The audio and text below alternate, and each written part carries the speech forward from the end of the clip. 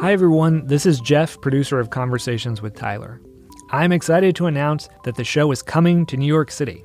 So I'd like to invite you to join Tyler and special guest Alain Berthaud on September 9th for a live recording of the podcast.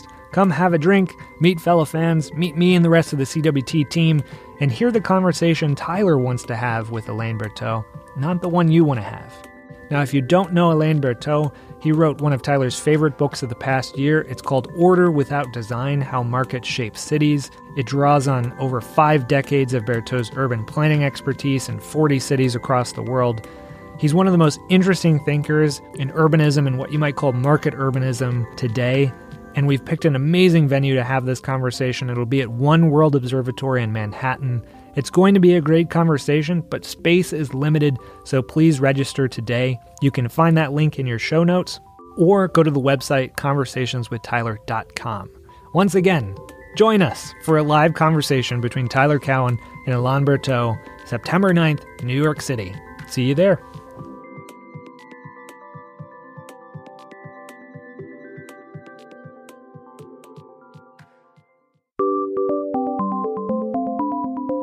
Conversations with Tyler is produced by the Mercatus Center at George Mason University, bridging the gap between academic ideas and real-world problems. Learn more at mercatus.org.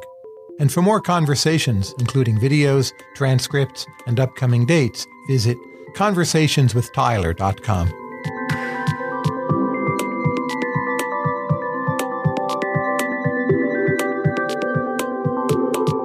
I'm very honored to be here today with Kwame Anthony Appiah, and let's just jump right in.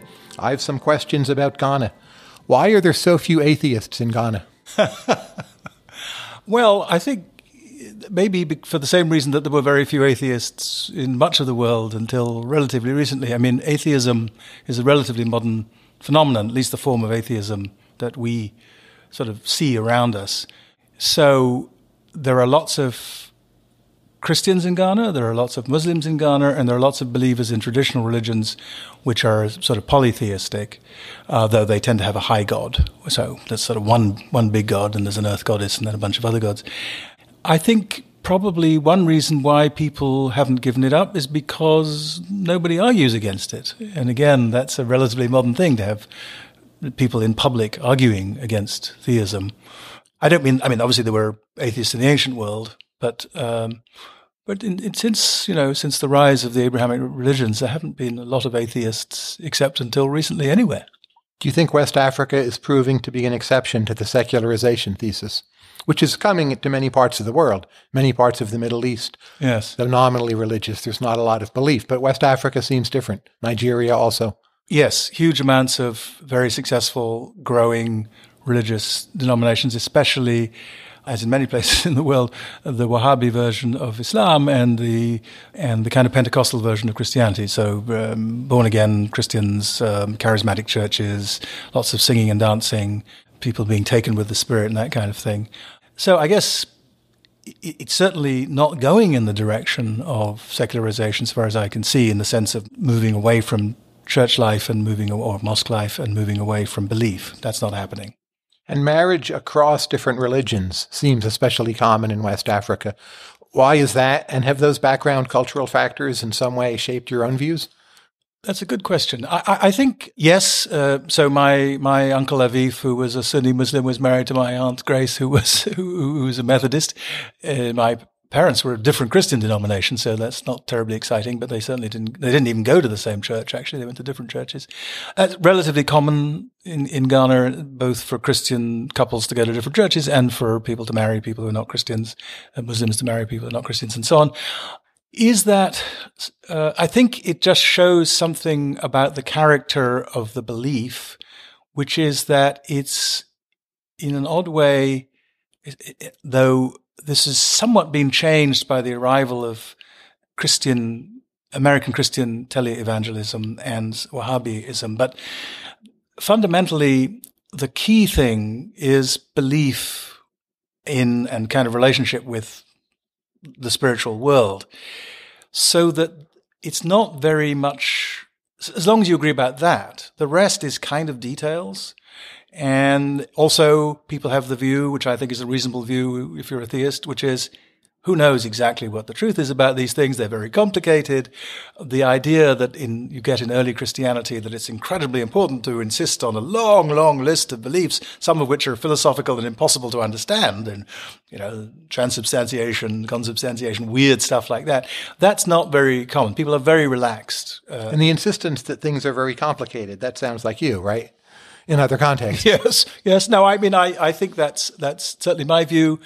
And I think this idea that a kind of fallibilism, the thought that, well, I might be right, I might be wrong, that's actually quite a Ghanaian attitude. People, in a way, I think, understand how hard it is to get to know things, especially about this sort of thing, about invisible spirits and faraway gods.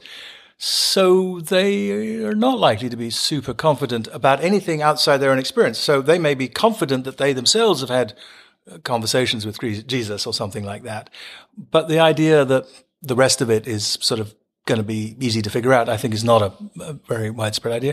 And to some extent, it pervades people's life. So in other areas of belief, people are kind of willing to think, well, I'll go to the doctor if I get sick, but if he doesn't do anything, I'll go to the traditional healer. And it's true, so like a portfolio approach. It's a portfolio to many approach. things. Yes.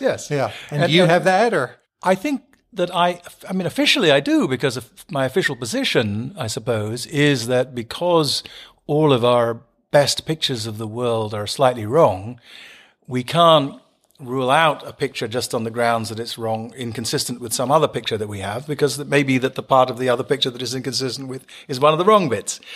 So we'd better work with as many pictures as we can, or as we can manage, which is obviously, that's the main limitation, is just our capacity to hold on to too many pictures. Because none of our pictures is going to be perfectly right. Of all of your pictures of the world, which one do you think is least wrong? I think my everyday common sense, middle-sized object view of the world is the one that's least likely to be wrong. It's least likely to be wrong that there are tables and chairs. And the very sort of thing that modern philosophy begins by making us wonder whether we know about. Descartes makes us wonder, do we know about these middle-sized everyday dry goods, as one philosopher once called them. So that, I think it's very unlikely that I'm wrong about. And which is most likely to be wrong, even if you think it's true, right? There's something most likely to be wrong. Probably some of my views about what the best science is. What would those views be? Well, I'm sort of, I think, believe in the standard deliverances of modern genomics, but I suspect that we're going to learn lots and lots of stuff in there that we now believe is not quite right. But not just incomplete, but wrong. Like what core views or models of yours are most likely to be wrong? So my inclination is to believe about the basic physical structure of the world that some mixture of the quantum theory and the theory of relativity can be made to work. But we've been trying to do that for a very long time, basically since they were invented, those two theories, and we haven't had a huge amount of success. And what people seem to think currently is the most plausible way of reconciling them strikes me as A, incredibly difficult to understand, string theory, and B, something that a reasonable person might doubt. But if you ask me what I think the best current physical theory is, I'm going to say string theory, but with a sort of confidence that's probably below half. Take Pan-Africanism. Do you think in the broader course of history this will go down as merely a 20th century idea, or is Pan-Africanism alive and well today? Pan-Africanism involves two different big strands. One is the diasporic strand, and the word Pan-Africanism and the Pan-African Congresses were invented in the diaspora by people like Sylvester Williams from Jamaica and W.B. Du Bois from the United States, and Padmore. That idea of a diasporic African identity seems pretty lively in the world today, though it doesn't produce much actual politics or policy. But the sense of solidarity of people of African descent, of the African diaspora, seems pretty strong to me. But strongest outside of Africa, in a way, right? Yes, where it began. Yeah. In Africa, I think, on the one hand, that most contemporary sub-Saharan Africans do have a sense of themselves as belonging to a kind of a black African world. But if you ask them to do something practical about it, like take down borders or do more political integration. I don't know that is going to go anywhere anytime soon, which I regret, because I think for lots of reasons it would be, my sister and her husband live in Lagos.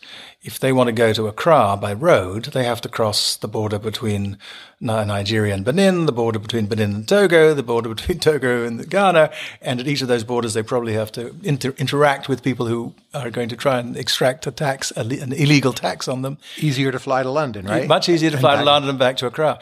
That's crazy. And we've had these weird things. On the one hand, there's probably 1 million Ghanaians in Nigeria, living Ghanaian citizens. On the other hand, we've had massive expulsions from each country, not recently, but in the past. Nearly 1 million Nigerians expelled by Dr. Buzia in the early 70s, and then a Nigerian expulsion later. And these weren't hugely unpopular. So you can get people to be quite nationalistic within Africa, even though there's kind of a broad sense that we're all part of one thing. That doesn't really include the Maghreb and North Africa and the Arab-speaking parts of Africa in quite the same way, and that's because of the legacy of racial pictures. Maybe you could explain Ghanaian history to me in a nutshell. So if I read about Ghana today, it's commonly cited there's a relatively high degree of national unity or identity. Politics is fairly coherent. But if I go back and I look at history not that long ago, there were coups in 1966, 1972, 1981, instability, ethnic tensions in 1994. Why does Ghana now appear to be such a stable nation state and not too long ago such an unstable nation state? Well, I think the first question is the really puzzling one. The earlier instability is not too surprising. After all, Ghana was created in 1957, and I don't just mean that it was decolonized in 1957. The country of Ghana is the union of the former British Togoland with the Gold Coast in 1957 as a result of a plebiscite in Togo in the mid-50s. So it's younger than I am, the country. That it has a strong sense of national anything that's the big surprise, I think, not the other way around. There are various theories about this. I think one of the most interesting is that because most of what's now in Ghana, at least west of the Volta Lake, once river, was at one point or other within the ambit of the Asante Empire, which is something that goes back to the 18th century, and which radiated trade out from Kumasi in the central southern Ghana, for hundreds of years. It's sort of integrated economically. It's been integrated economically for quite a long time, and people know each other. They may speak different languages. There are 80 languages spoken in Ghana, but people have been speaking Twi, the Asante language, and which has dialects on the coast as well, and in between. People have had it as a second language since long before the British took over, which you have to remember happened in the 20th century. The final British Asante War, Anglo-Asante War, was in the first decade of the 20th century. So my father's father was born before British rule in Asante and died after British rule in Asante. It lasted less than his lifetime. So that whatever shapes that region, I don't think it can be those 90-odd years of that, because it seems deeper than that.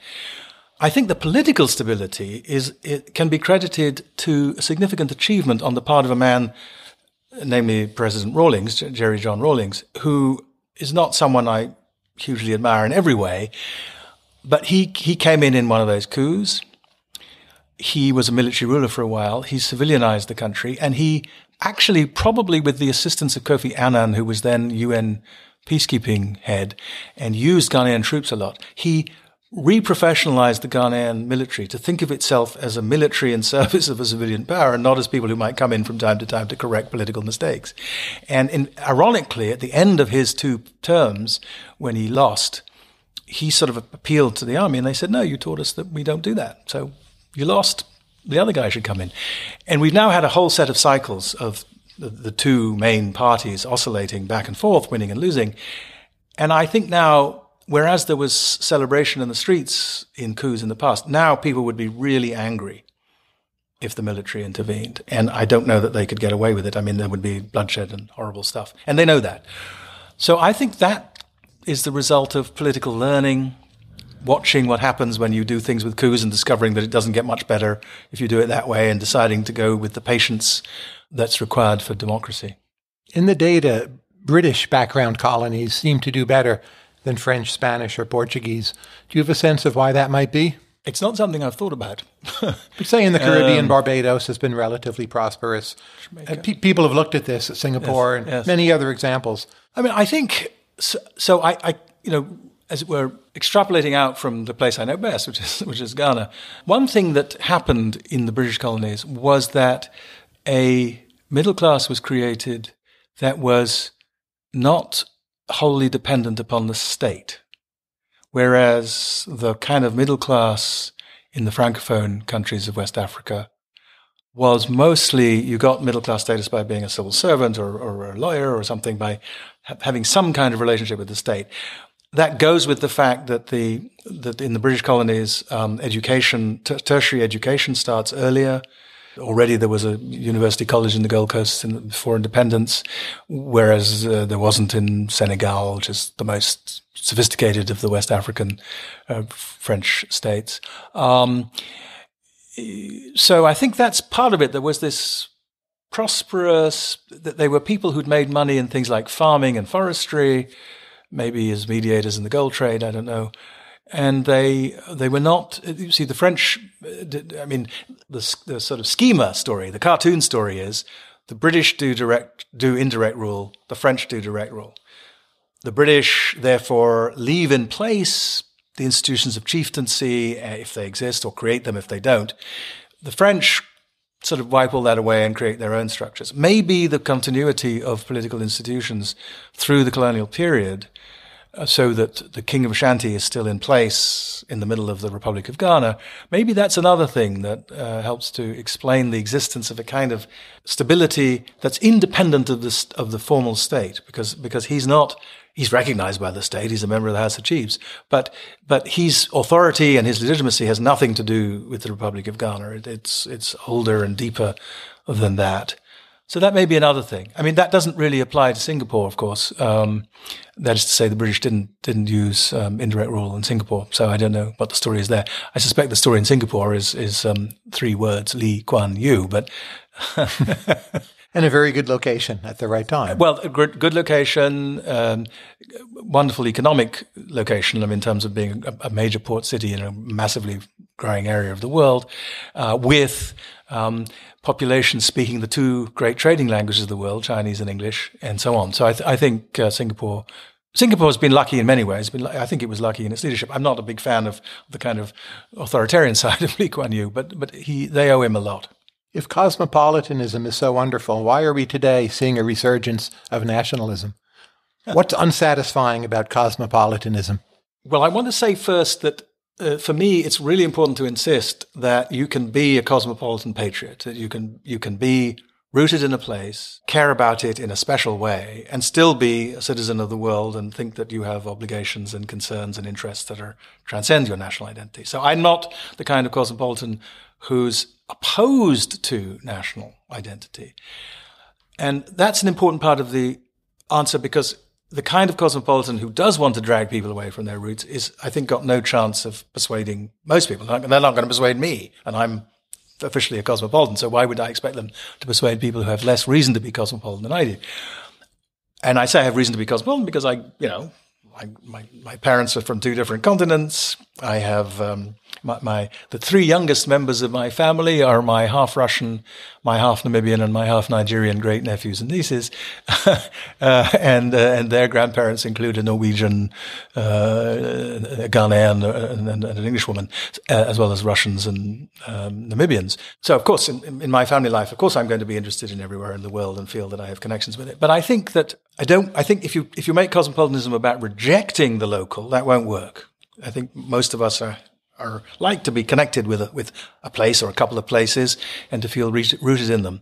So the idea that cosmopolitans are rootless, I think, is just a mistake, or have to be.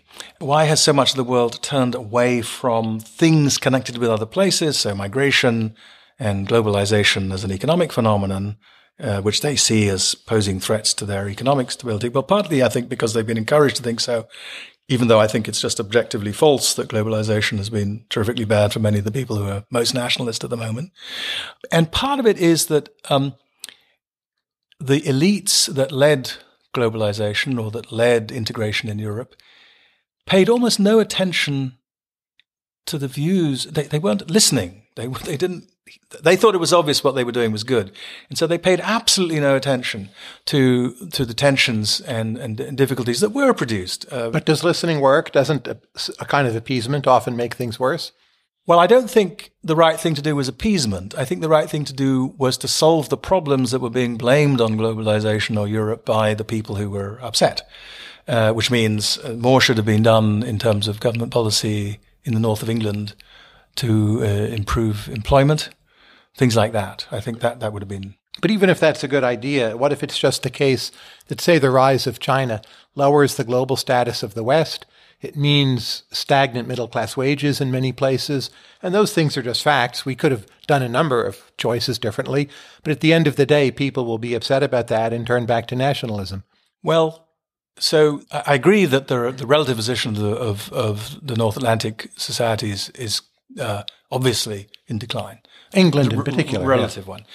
But these are still very, very rich societies.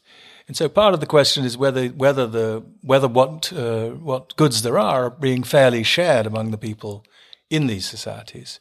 And if they don't think they are, which I think is a reasonable judgment, then they will worry more about stagnation of income than they do if they think that it's incomes were no doubt stagnant during the Second World War in England, but people felt, hey, we're engaged in this common enterprise together, so of course that's okay, and also we're sharing the burdens fairly, where there's nobody's getting away with anything, or nobody's, and in fact there was deep resentment of people who profiteered in wartime. So I think that it's possible to run a society, even a society that's sort of coasting, that doesn't see growth in in the incomes of middle and working class people. I think it's possible to manage that in a way that feels fair, that makes the burdens feel fairly shared, and that if you do that, there's the possibility of getting people to see that closing off to the world is only going to make things worse. And that's the big thing we have to persuade people of, that it isn't making things Brexit isn't making things better for middle class incomes in Britain. Is cosmopolitanism not only compatible with nationalism, but in a way quite parasitic upon it? And in a sense, the parasite is being ejected a bit. So think back to your boyhood in Kumasi. You have all these different groups and you're trading with them. You see them every day, and that works great. But there's some central coherence to Ghana underlying that. You go to Lebanon today, that central coherence seems to have been gone for some time. And you could call Lebanon a cosmopolitan place, but it's not really an advertisement for Lebanon the way it's worked out. So are we just moving to a new equilibrium where the parasitism of cosmopolitanism is now being recognized for what it really is? I mean, I don't like the metaphor of the parasite, but yes, I do want to insist that cosmopolitanism, cosmopolitanism, as I said, is not only requires, in a certain sense, or the right kind of cosmopolitanism requires a kind of rootedness, but its point precisely is that we are celebrating connections among different places, each of which is rooted in its own something, each of which has its distinctive virtues and interest, each of which has its own history. And we're making connections with people for whom that place is their first place, just as I am in a place which is my first place. So yes, cosmopolitanism requires, I think, national sense of solidarities that are not global, and that's why, as I say, you can be a cosmopolitan patriot. Now, if the nationalist says, okay, but why do we need anything beyond national citizenship? The answer is we have a world to manage. The economy works better if we integrate. And for most of us, not everybody, but for most of us, interaction with others is really interesting and rewarding.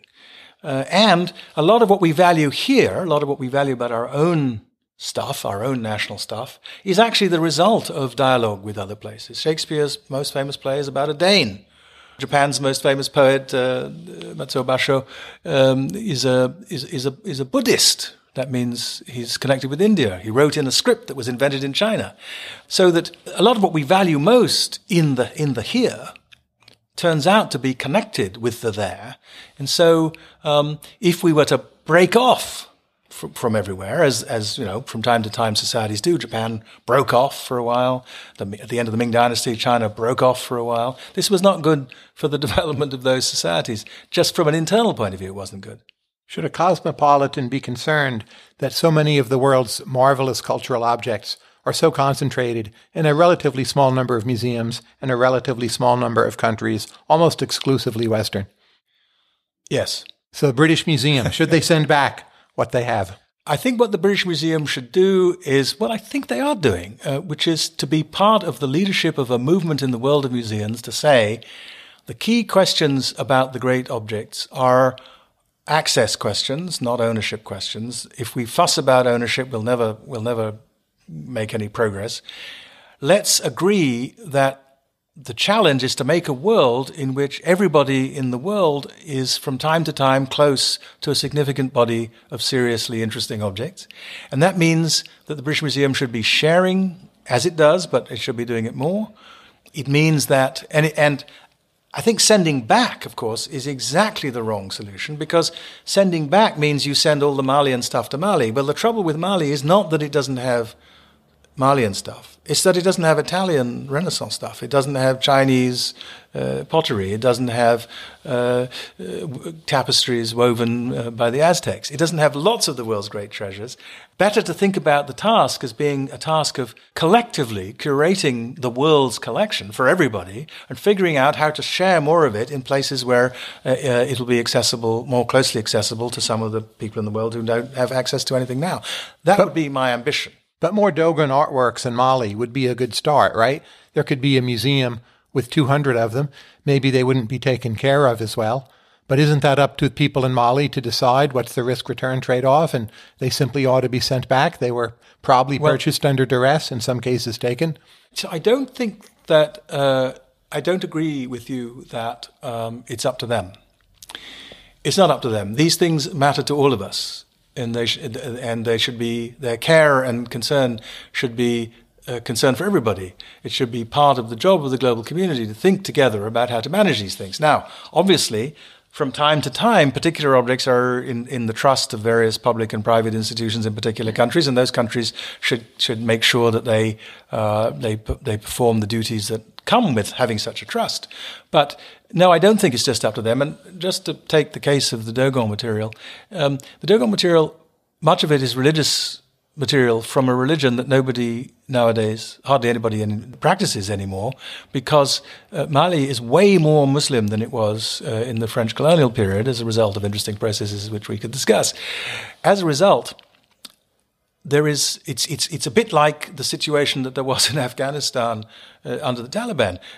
They were, as possessors of the Afghan state, trustees of a whole bunch of stuff that they thought of as idols. And some of what they did was destroy stuff because they thought it was idols. Now, fortunately, as a result of the good sense of a lot of curators in Afghanistan who hid stuff from the Taliban, they didn't succeed in destroying as much as they could have. But the thought that the Taliban is in charge of whether we should look after Buddhist material that happens to be in Afghanistan, I think is a mistake. I think, in other words, I really do think of these things as it were, belonging to all of us, humanity. This is the cosmopolitan attitude to these things.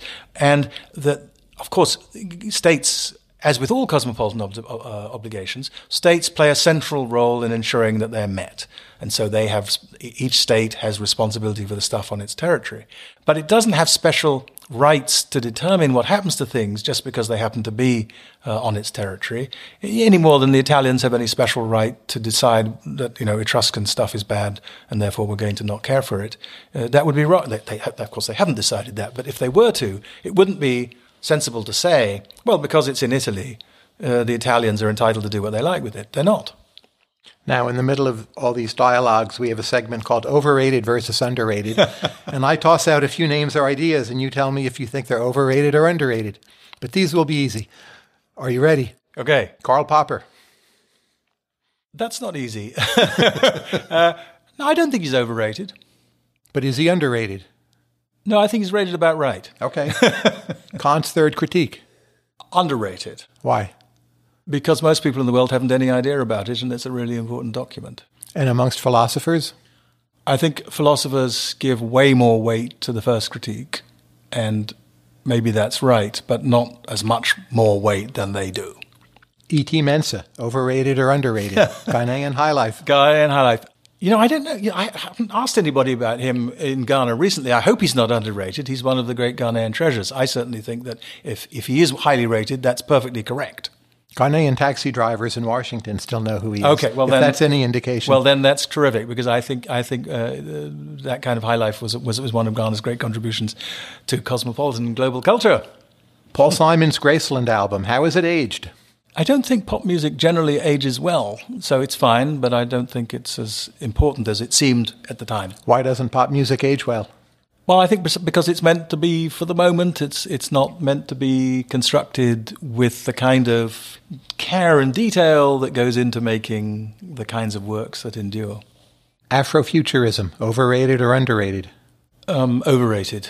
Why? Because that kind of slogan, I think, doesn't help do anything. But the notion that there's some new way to think about African or Pan-African identity by looking forward rather than backward, that's not a useful idea. Manifested through science fiction, cinema, it seemed to inspire a lot of people. Well, it inspired a lot of the kind of people that you and I would know about. But if you want to know what's really kind of being consumed by the mass publics in Africa, I don't know that Afrofuturism would count as one. But say Black Panther, maybe not in Africa, but I'm sure it was pirated in Africa as well. It's had a major impact on many millions of people have watched it, felt in some way motivated or inspired. Was the vision behind that movie a mistake in some way? I think it was a very sentimental film which sought to... It's a bit like the way in which the pyramids figure in Afrocentrism. That is to say, the reality is Africa did not develop advanced technologies in the remote past and build on them. And I think a fantasy in which they did doesn't really help us to think about Africa's future. What was it like teaching Jodie Foster? She's a very smart woman. What struck you about her? Well, she was a very smart woman. She was very engaged with thinking about, at that point, I don't know what she thinks about now, she wrote a wonderful senior thesis about Toni Morrison, which I admired. A few comparisons I'll toss out. Gwen versus Augustus John. Which painter do you prefer? I know it's conventional now to prefer Gwen John, but I still think that the best Augustus John paintings are pretty amazing. And I'm not sure that I think that about anything of Gwen John's. James Brown or Fela Kuti? I think I'm a James Brown man by a smidge. Mm-hmm. Mark Twain or Harriet Beecher Stowe? Mark Twain. Why? Well, he's much funnier, for one thing. He has a wider range. He's an essayist and a humorist as well as a novelist. In all of those ways, he's a more interesting writer. Harriet Beecher Stowe had a huge influence through one book, a huge and positive influence, which I'm glad about. But as a literary figure, I think Twain is obviously superior. And here's the question that will really get you in trouble. Does Ghana or Nigeria have the better jollof rice? I think that the answer is that the best jollof rice in West Africa may not be in either Ghana or Nigeria, but I'll stick with my own preference for Ghanaian. But that's probably just a question of what you're used to. I'm going to have some next weekend, so I'll be in reminded. Ghana. No, I'm going to be in England. But my niece WhatsApped me an hour ago and said I'm going to bring jollof rice. Oh, great! And I thought, wow, that's cool. Some questions about philosophy. Just sort of standing on one foot, briefly, how would you position yourself in the philosophic canon? I think of myself as someone whose main contribution is to notice things of interest in philosophical work and draw them to the attention of a public that's wider than the public that already knows about them, the philosophical world that already knows about them.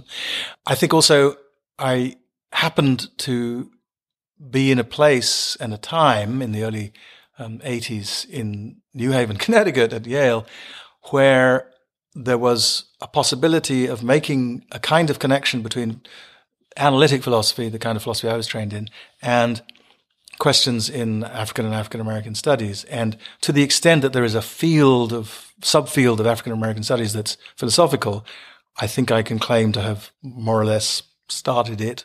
Of course, there are ancestors like Du Bois, but in terms of thinking about how a philosophical training should be brought to bear in thinking about African American stuff, I think I definitely was one of the first people to do. I think I had the first appointment in philosophy and African American studies in the world, and that was luck. I mean, it was Yale that thought of making that appointment. I didn't invent the job, but it gave me a challenge. How can you take this training you've had, which has nothing at all to do with race or gender or sexual orientation or anything else, and how can you take that and bring it to bear in thinking about things that are central to African Americans? I'm really lucky that I was faced with that question just as a teacher, because I had to teach things and I had to teach philosophy courses in African American studies. I think I was really lucky, and I think that it was sort of obvious that there was lots of material that could be brought to bear. So to the extent that I sort of have a place a tiny place in the history of the subject, it's probably at that intersection. How can we bring more diversity, racial and otherwise, to philosophy? What concretely should we do? Well, the challenge is that, so I don't remember the numbers exactly, but it's something like this. Men and women enter undergraduate philosophy at about the same rates, but women leave faster. And so that by the end of college, there are more males than females in most philosophy majors. And the same thing happens in, so there's about a third, I think. So obviously that means that in graduate school, there's probably about a third of women to start with, but again, more of them leave. So clearly we're doing something wrong, because it isn't that women are not equally interested in the subject, because they arrive. But they may have more common sense, right? Philosophers are underpaid relative to their smarts. And at some point you might just say, gee, why am I doing this? You might, but I don't think that that's what's going on. I think that so just on the paid question, philosophers are the best paid of humanities majors. So if you're going to stick in the humanities and you're just interested in income, you should probably be a philosopher. But obviously you wouldn't commit yourself to a life in philosophy if money was the main thing in your life, the thing you cared about most. So I think they leave because... So there's some psychological evidence about this. One reason I think, and Sarah Jane Leslie, who's now a dean at Princeton, but she's a philosopher and psychologist, has thought about this. One reason is that there's been a tendency in analytic philosophy to treat the question of how people perform early in the subject as an indication of whether they have this thing, this it, that can make for good philosophy. Truth is, as in most things, the good philosophers are people who work hard and who maybe have some psychological traits, but they're pretty widely distributed in the population. What happens then is that in the first process of developing as a philosopher, you meet these teachers whose explicitly or implicitly communicate the thought that if you don't do well in a paper, it's not their fault, it's because you don't have it. And this is a place where women do seem to be more sensible than men. That is, if they get indications that they're in an activity where they're not going to do well, they wisely move to something where they think they will. Boys and young men are more likely to resist a little bit and to insist on trying again.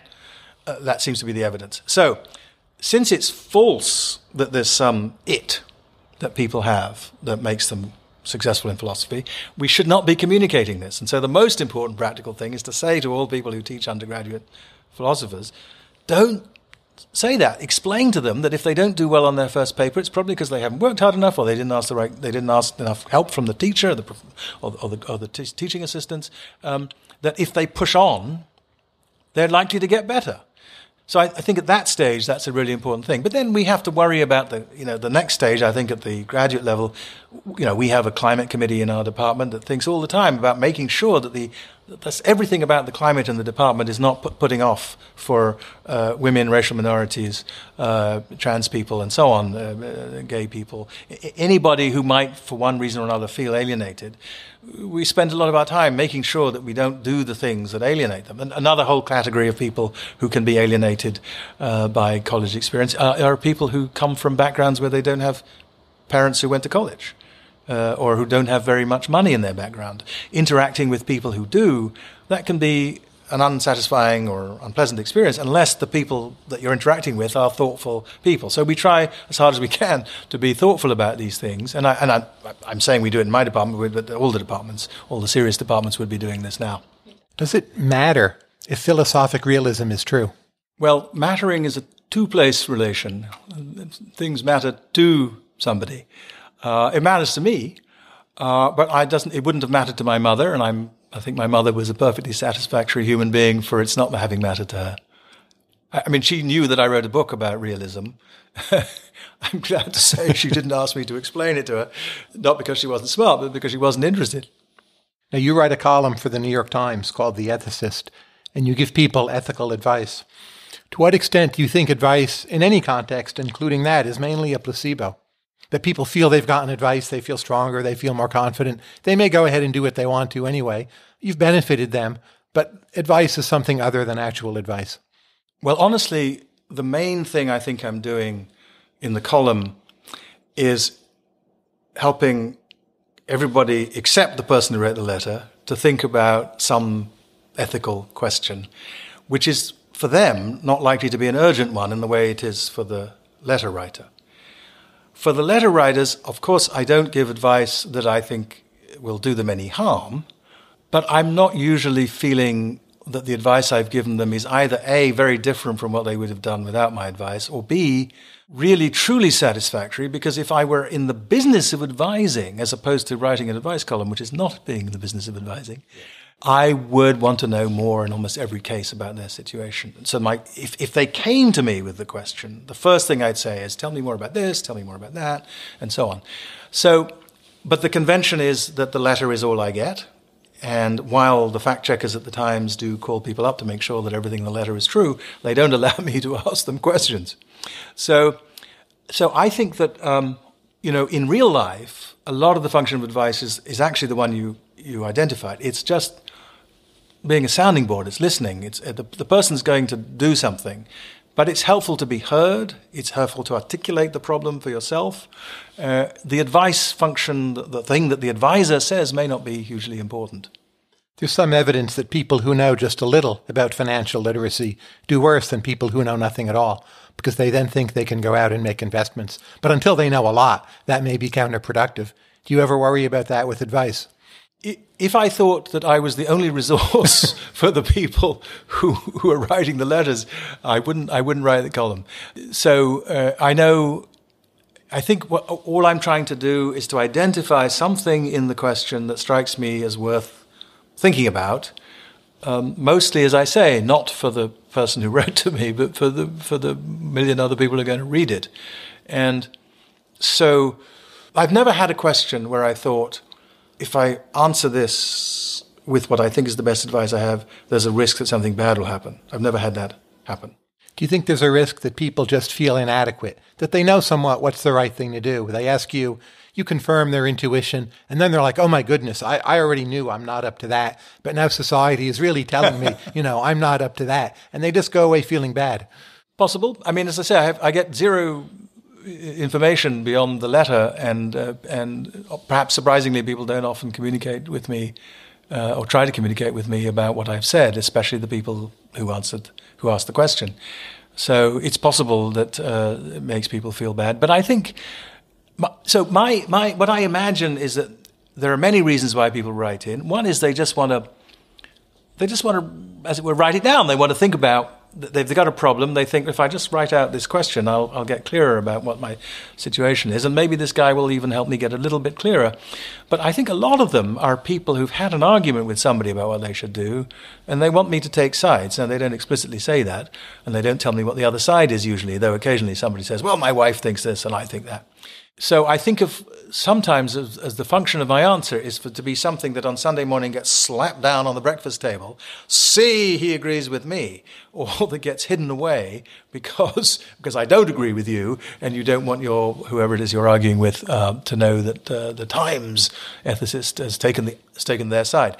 But as I say, I think it's really important that I don't believe that anybody who was in serious difficulty should think of writing to the New York Times and waiting perhaps months for an answer is a sensible way to seek a solution. The main function of the column from my point of view, as I say, is to get out ideas for thinking about the big things that happen in everybody's life. Questions about confidentiality, loyalty, the balancing of interests, what difference your relationship with a person makes to what you owe to them, these sorts of things, which I think philosophy has a lot to say about, and it's useful for people to think about whether or not they're currently facing a question of that kind. What do you think is the next undervalued moral revolution on its way, say within the next decade? Now, I should have a standard answer to that, but I don't. I think that we're seeing that there's a long tradition in Muslim moral thought of making each of us, at least each Muslim, responsible for the moral lives of other Muslims in a certain way. It refers to a passage in the Quran about commanding right and forbidding wrong. I think this society was, when I came here 30-something years ago, very much a society in which people were sort of thought that you left other people to do their own moral thing. And that now there's an interesting change going on, and people feel inclined to sort of intervene in the moral lives of even of strangers, and to say what they think about it. Maybe not to coerce them, of course, into doing anything in particular, but at least to express a view. If that takes hold, it will be a huge revolution in the moral life of our society. And what in our behavior will change the most, say within 10, 15 years? You mean if that happens? If that happens, if it continues. Well, I think there'll be a lot more what are now called bystander interventions in social life. That will mean that probably there'll be a lot less, I think, sexual and racial and homophobic harassment, because bystanders are very useful in dealing with that kind of thing. That will be good. I mean, a lot of people now witness those kinds of things and they think it's wrong, but they don't say anything, because we have this idea that, as I said, that everybody's responsible for their own moral life kind of thing. So that if that were to take off, it would be a big change. It would have downsides as well as upsides, as these changes often do, because there's a reason why, in the Muslim case, the tradition says that while you should do this, you shouldn't, for example, be too nosy about what other people are doing, because then the balance would shift too far in the other direction. And there are people who would respond to a change like that by sort of nosily poking about in other people's lives. And I think there's a place for moral privacy as well. But so I think it's like all these things, it's likely to go too far at some point. Now, for our final segment, we cover your life. I sometimes call this the Kwame Anthony Appiah production function. Simple question. You were a child. You met Richard Wright, Richard Baldwin. What was that like? I don't remember. You don't remember? I don't remember my childhood. I got very, very sick when I was 8 and spent several months in hospital. And I have zero memories of anything before that, unfortunately. And when you were in the hospital, Nkrumah walked past your hospital bed. Do you remember that? I do remember What was that like? I was recovering at that point. That was very exciting. I knew he'd put my father in prison, but he was still the president of our country. And it was very exciting to have him there. And I was kind of upset that he was with the Queen of England and she greeted me and he didn't. And I was kind of upset that he didn't say hello. Since, he'd been a very close friend of my parents. He was going to be the best man at their wedding when he became leader of government business in Ghana. So he sent somebody else. But so they'd been very close. So even though he was my father's imprisoner, I think I remember feeling that he should have not tapped his foot and looked at the ceiling, which is basically what he did. What did you say back to the Queen when she greeted you? Well, of course, the Queen in hospitals tend to ask this slightly daft question, which is, how are you? And the answer should always be, well, I'm in hospital, so, But of course, I said I was very well. The thing that got me in trouble was that when the Duke of Edinburgh, who had visited my hometown, Kumasi, without the Queen previously and had met my mother, turned around as he was leaving and said, "Give my regards to your mother," which is a conventional thing for members of the royal family to say about somebody they met before. And that got, at that point, the president realized that he knew who I was. And later, what was it like was it an uncle, a great uncle as king? I had both, because my great uncle was succeeded by my uncle. They're very different to me because my great uncle was this incredible, charismatic symbol of Asantiness, and we would sometimes go up and see him with my mother and my sisters on a Sunday after church. We would just go and sit and chat to him. But he was it wasn't like sort of chatting with a member of the family. He was a very grand figure. He was always dressed in these amazing Asante Kente robes. So that was kind of exciting, and you were awed by him. The next king of Asante, whom I knew as a child as Uncle Matthew, before he became king, was someone, when I was a kid, I hung out with him. I walked around we walked around hand in hand when I was a kid and so on. I knew him very intimately. So while it was also the case that somehow being invested with this job made him seem a little bit magical still, he was still fundamentally just my Uncle Matthew. Did you know your British grandfather at all when he was... Alas, no, he died before I was born. In fact, he died before my parents were married. Yeah. He was... my mother always said about him that everybody, because he was Chancellor of the Exchequer in Britain and in charge of a period of austerity after the war, that everybody always had this image of him as this kind of austere and figure incapable of enjoyment. But in fact, she said he had lots of fun. Churchill picked up on this way of thinking about my grandfather when he said, "There, but for the grace of God goes God," he said about my grandfather. He was very religious, he was very pious, but he wasn't humorless, and I think people got the impression that he was. What do you learn from having a sheep farm in New Jersey? I learned that it is possible to be a happy creature that doesn't know about Donald Trump and doesn't worry about the fate of the world. My sheep we feed them properly and they have access to water and they can run around, and there are no big dogs to scare them or wolves or anything like that, no predators. And their lives seem happy, and when I'm visiting them, I sort of feel that I'm reminded of the possibility of a kind of untroubled existence. Do you think it helps your work to have two very distinct physical habitats to do things in? I think it is. How does that work? I mean, so, for example, the column, I almost always work on the column at the weekend in the living room of our house in New Jersey. I work for 6 or 7 hours maybe, just with the laptop and the questions and occasional cups of coffee. And that's kind of a very productive space for me. I get that done in that way. Here in New York, I almost never get anything done in either of my offices. I have an office in the law school and an office in the philosophy department. But in this very room too, I also sometimes sit with my laptop. And again, I can sit for 6 or 7 hours and write things. I've actually almost never done a column in this space for some reason. So that's usually writing lectures or articles or reviews. I have a beautiful study in New Jersey, and I've never managed to write a single word in it. It somehow doesn't work for me. I have a lovely desk, and I'm surrounded by a lovely library of books, and there's a fireplace and so on, but it just doesn't work. The place that works is sitting in a living room with a laptop on my lap. I love the novel Milkman, by the way. What have you learned from chairing the Booker Prize? That fiction in English is in great shape. There are just lots of wonderful novels. I read 173 novels for that.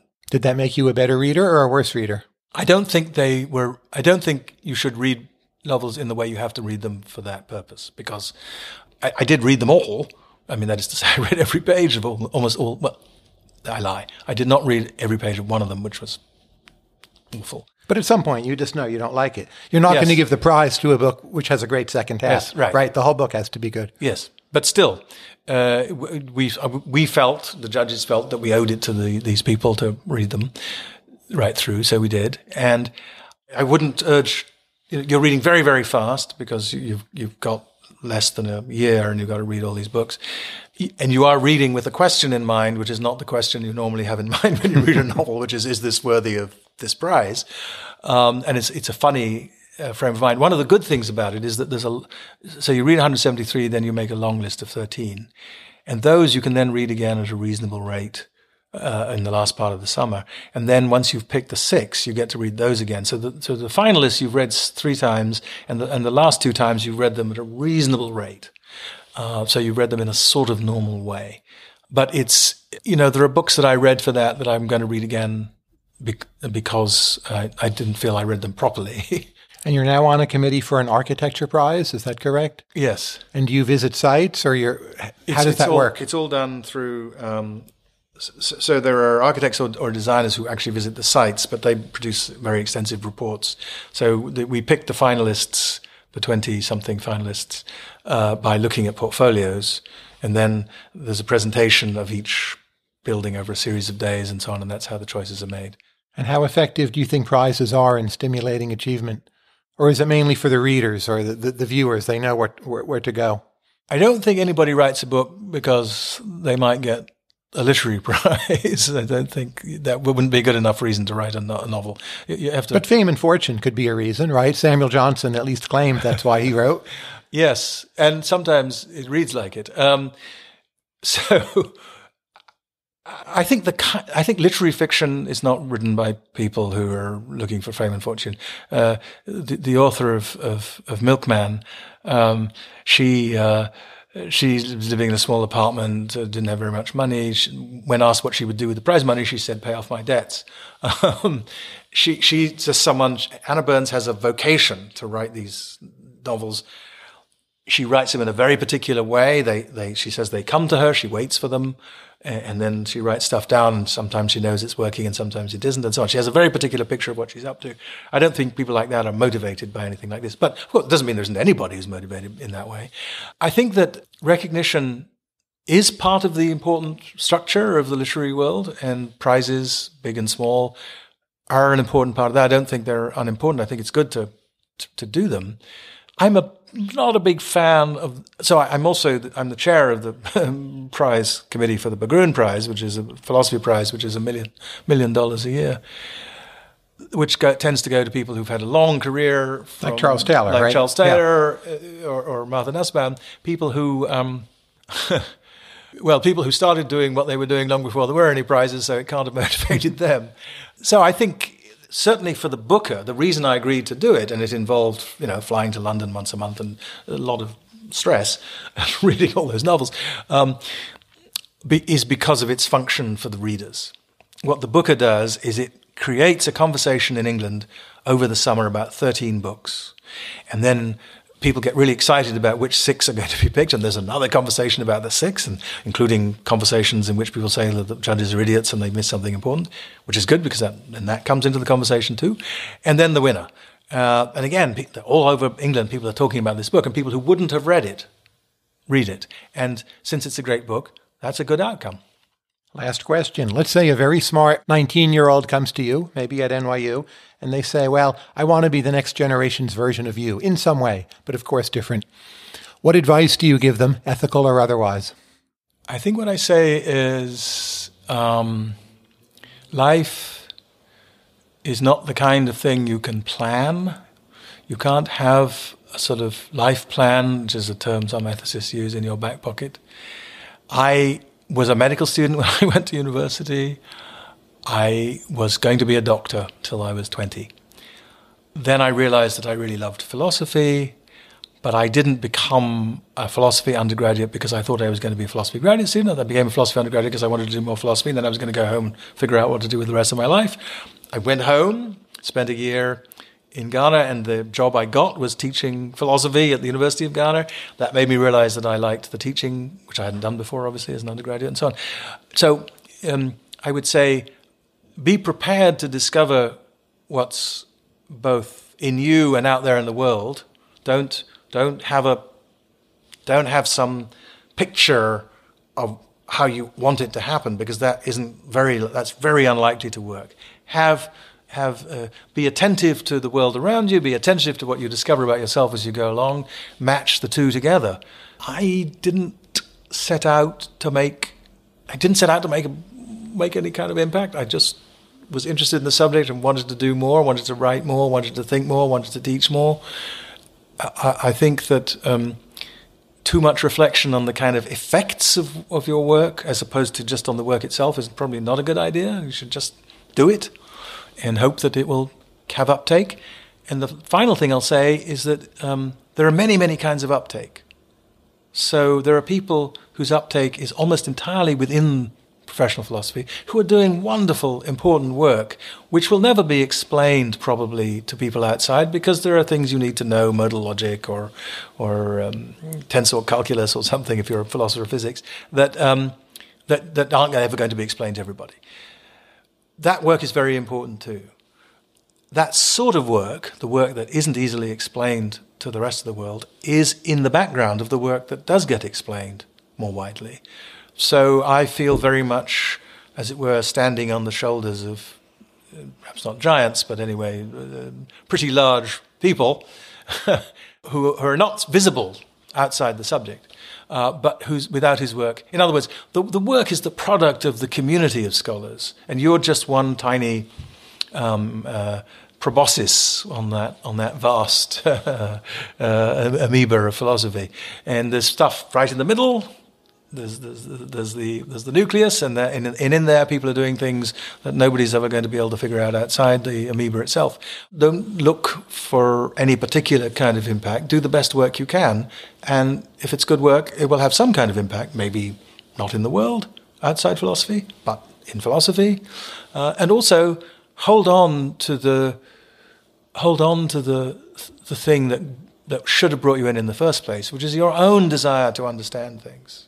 I'm always, in the end, what I'm doing, even when I'm answering those questions, is figuring out what I think, which is the only way I know how to make a contribution. It's just to figure out the best answer you can come up with in the available time to the question that presents itself to you.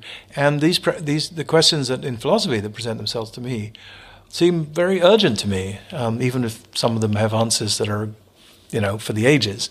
And I'm mostly working on them because I want to know the answer myself. Kwame, thank you very much. Thank you. It's great to talk to you. Thanks for listening to Conversations with Tyler. You can subscribe to the podcast in iTunes, Stitcher, or your favorite podcast app. And if you like this podcast, please consider rating it on iTunes and leaving a review. This helps other people find the show.